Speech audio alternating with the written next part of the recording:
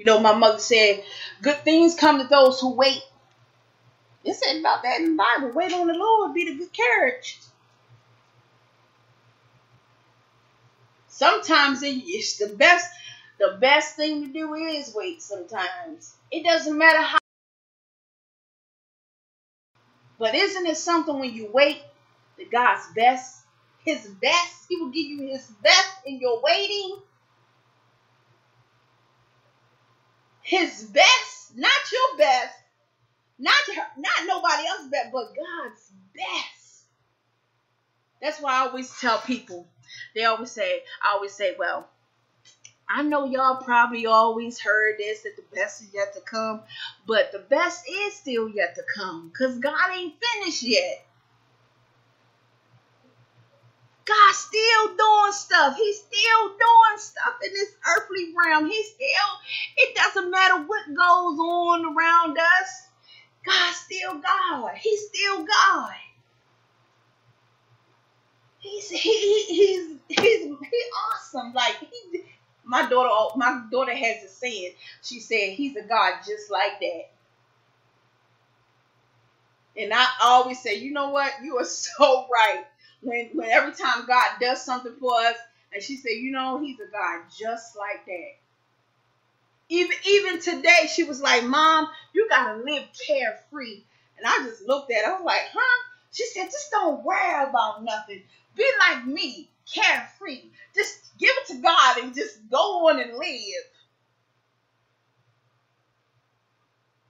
You know, God has a way of speaking through our children to get to us.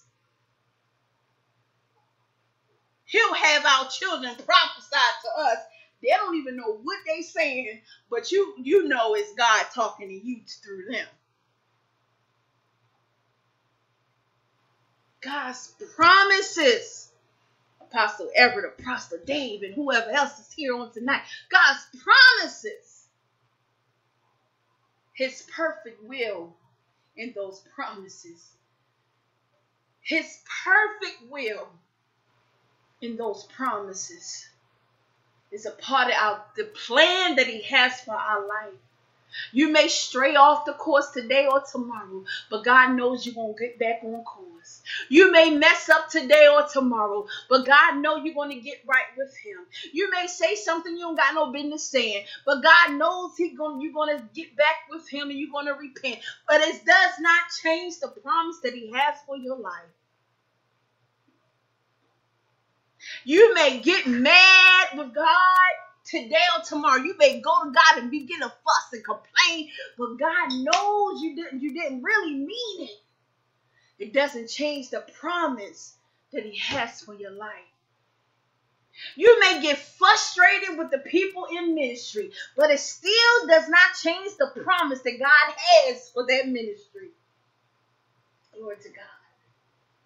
You may tell everybody off in the house, but it still does not change the promise that God has for your family. Glory to God.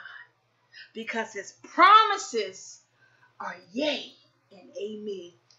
To God be